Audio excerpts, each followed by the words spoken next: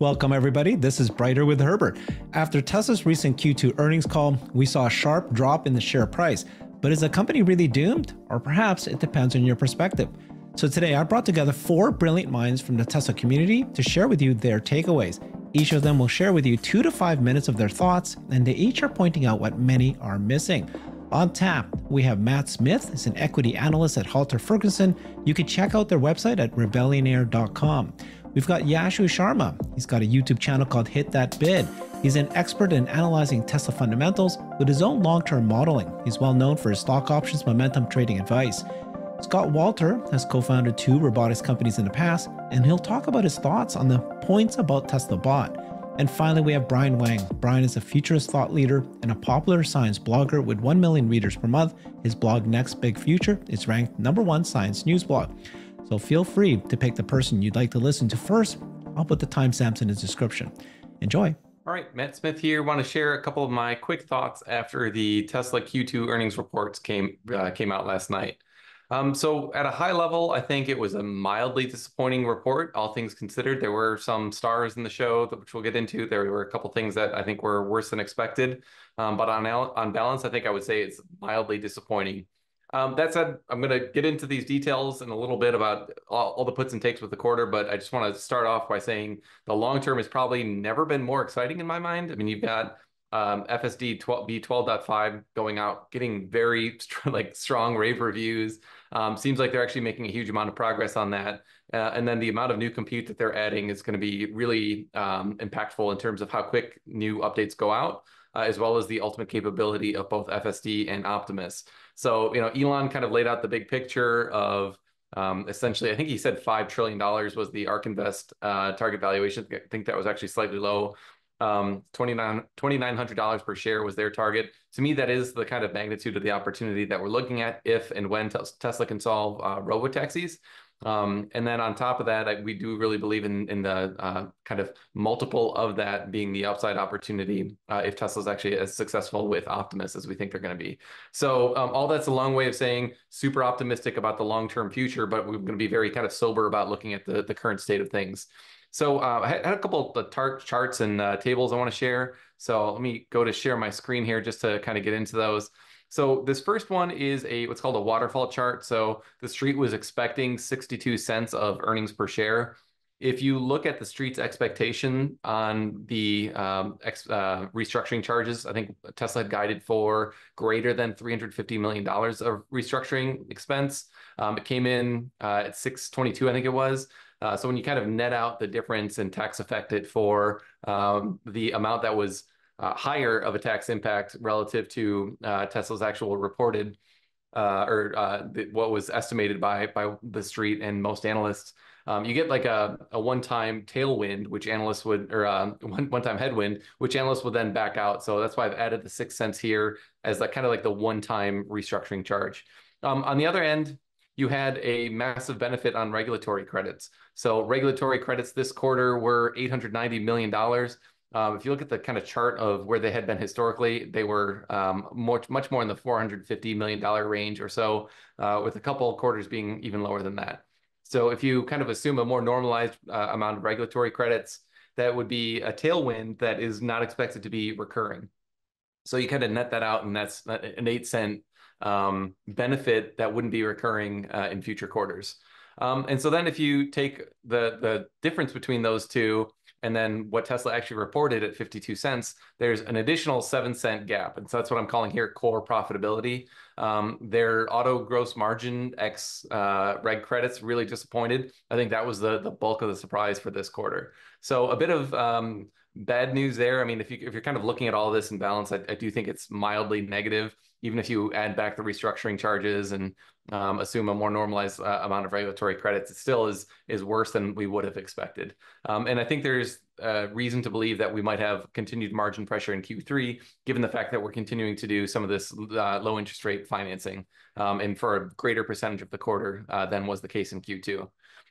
The other thing I wanted to touch on, and at Rebellionaire, we're releasing a very detailed video on this, which I'd highly recommend because I think this is a really important trend that I actually got convinced of when talking to Larry Goldberg on Herbert's channel.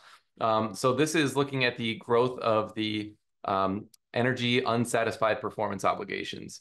So if you look back Q1 of 2023, the total unsatisfied performance obligations were like minimal. It wasn't really even worth looking into. Revenue was a massive multiple of that unsatisfied performance obligation. But this has actually increased to a staggering level. And all this unsatisfied performance obligation is very likely to become revenue in future periods. There's a split here of that unsatisfied performance obligation where you can see there's $2.5 billion that's going to go from this unsatisfied performance obligation into energy revenue in the next 12 months, next 12-month period. So, you've got revenue growing at a pretty rapid rate here. But I think the story that a lot of people are missing is the magnitude of this unsatisfied performance obligation revenue, which is going to be flowing through the books. So those are some of the big takeaways from Q2. Bit of a mixed bag, if I'm just being honest about the kind of current state of Tesla, mostly to the negative. But I think our job as investors is to be very forward-looking. And when I do that, when I'm looking at the unsatisfied performance obligation on Tesla Energy, when I'm looking at the quality of their products and the quality of their AI team, just what they're shipping in terms of quality of the software, it's hard not to be extremely optimistic. So may have some short-term choppiness, but long-term, I'm very happy to be a Tesla investor. Not investment advice. All right, so here's my take on Tesla earnings. Obviously, Tesla down 11% today. I don't attribute the entirety of Tesla's down day today to that particular earnings call. The Nasdaq's down about 3.5%, meaning with a beta of 2, Tesla should be down about 7% on any given day. If it's down 11.5%, there's only what, 4.5% of a delta there that we can attribute to Tesla and Tesla earnings, I should say. So Tesla earnings, obviously not great on auto gross margin ex ZEV credits, one of the lowest ones in a while.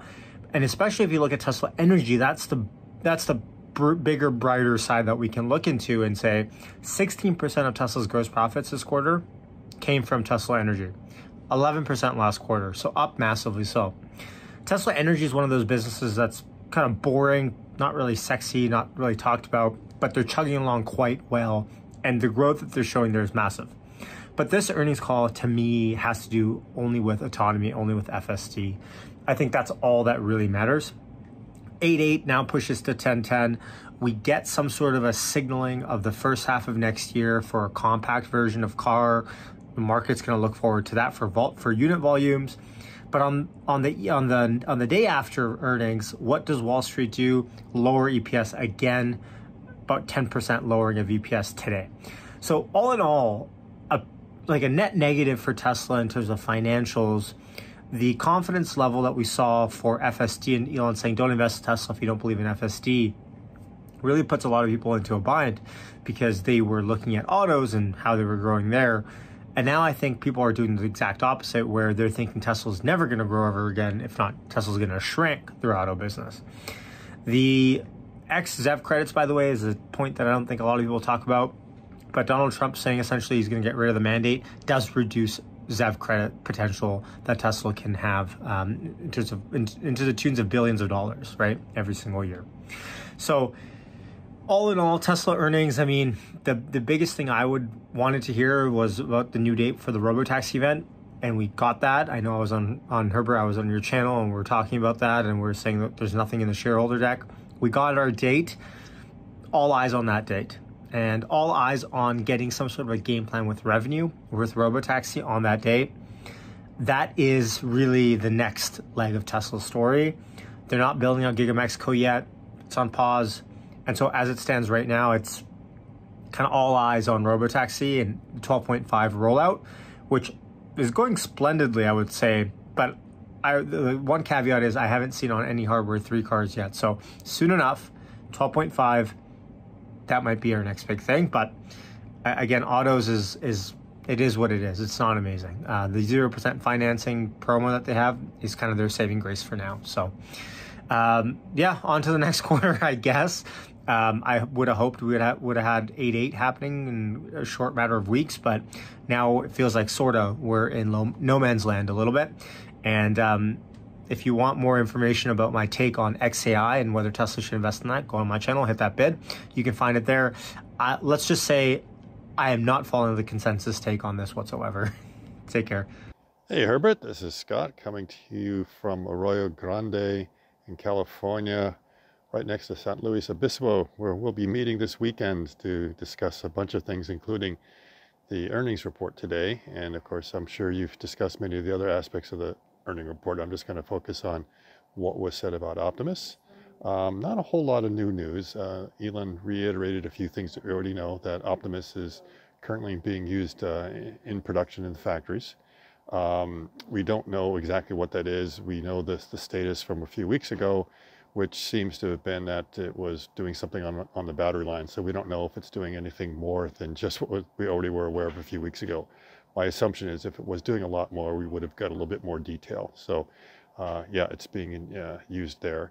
The other thing is Elon basically sort of reiterated what he had posted just the other day, talking about Optimus production, that starting in 2025, they will do low volume production of probably a couple of thousand units of Optimus to be used internally in Tesla. And that's exciting because a couple thousand Optimi just within Tesla means they have a lot of different operations that they want to do. And then they're talking about higher volumes starting in 2026 for external customers. And that is indeed a little bit interesting because I don't think they're just thinking of ramping it up for the fun of it, assuming there's going to be sales. I have a feeling they have already had a lot of discussions with a lot of companies that are interested in using Optimus in their factories. Otherwise, they wouldn't be making those kind of plans. So they're probably pretty sure that they've got a solid market for it. And this is also backed up because we've seen indications from other humanoid robot companies that also have order books that are starting to look pretty good as well. So nothing that's really that surprising based on what we already know, except that Elon basically was able to reiterate going from something that was a simple post to actually saying it in a public forum like an earnings call, where at that point they're very careful about the kind of statements they make. But there was one little tidbit I think was rather interesting regarding that, and that is we know where the production for Optimus is going to be, and it's going to be at Giga, Texas. It's not going to be in Fremont. It's not going to be in California. So that's like a new data point that we have, which means, they've got a lot of room down in Texas to be able to either expand within what they have or use up what they have, but there's already got a lot of room. And plus there's also a lot of other areas to expand. And we don't expect that the Optimus production is going to require a huge footprint, not like, the Cybertruck or trying to do a Model Y or anything like that.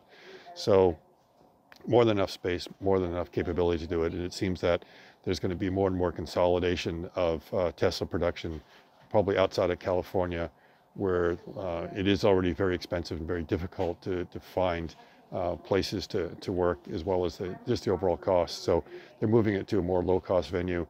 And it seems like that production, they want to focus there, because it was mentioned that Mexico is on the back burner right now. So anyone that was thinking that Mexico would be a site of production of the Optimus spot, it's probably not going to be. So yeah, that's basically my takeaways from what's going on there, is that Elon still is very bullish on it, and has certainly said if you think the potential for robotaxi is big, his feeling is that the potential for Optimus, as far as the valuation of Tesla, is a couple of multiples of some big numbers that people are already talking about for being able to do rideshare and robotaxi. So yeah, that's it. Looking forward to meeting you IRL in real life this weekend, Herbert.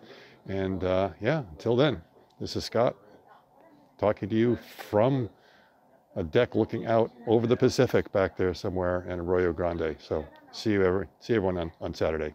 Bye now. Hello and welcome to Next Big Future. I'm reacting to yesterday's Tesla Q2 earnings call. There's plenty of analysis about the various financial things, but the only thing that matters is the AI and the energy. Those are the only things that matter from that call. So let me just quickly review that with you. Cybertruck is also something else that's going to matter, and I've discussed that in videos before the earnings call. And just a reminder that I expect that to continue to grow and have some impact. Elon said that energy would triple, could double to triple in 2025. So that means it can go to 90 to 120 gigawatt hours. And also FSD will be introduced into Europe and China. That'll be a huge differential.